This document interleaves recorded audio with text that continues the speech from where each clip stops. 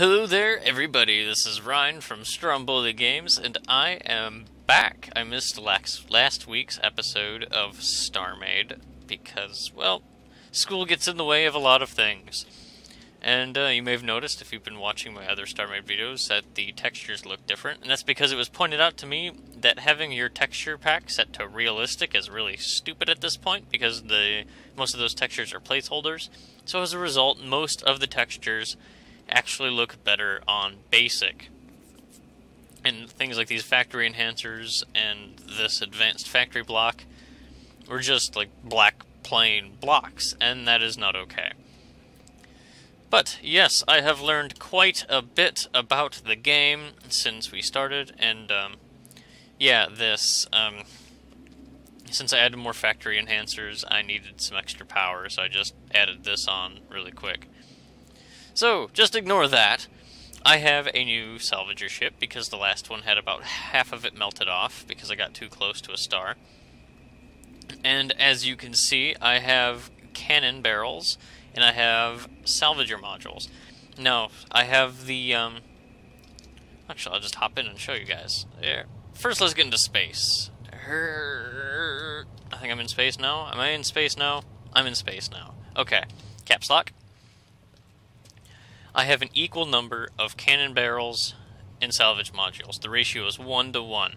Now what that means is if we go into this, we have a 100% effect because we slaved the cannon computer to the salvage computer. And what this 100% effect is fire rate. So you know how normally when you are mining, your salvagers will have to stop and recharge.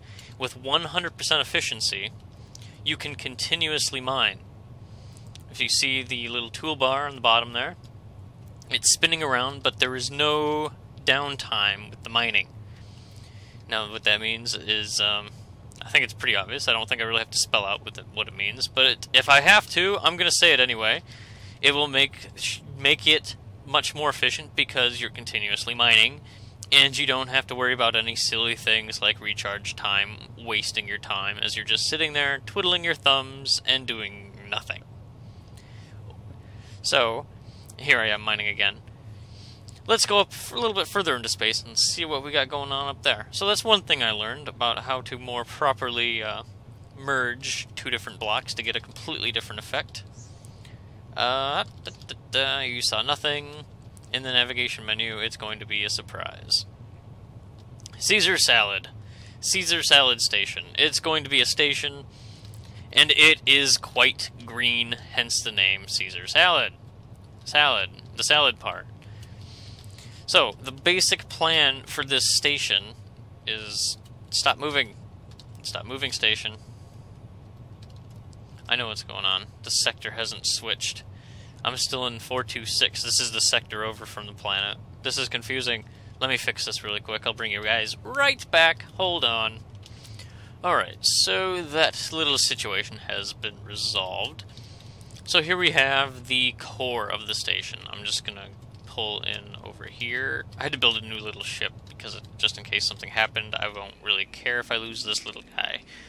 But, actually, I'm going to place a gravity unit. Gravity, there we go. Alright. This is the reactor room. It's, well, it has a lot of stuff in it. And you know what? It would probably be better if I showed you guys... Oh, that's right, the build blocks are out here. Herp derp. Build block. And then I can just fly around inside of this. But basically that's all this is here. It is just one giant reactor laid out in such a way to help maximize the effectiveness of it.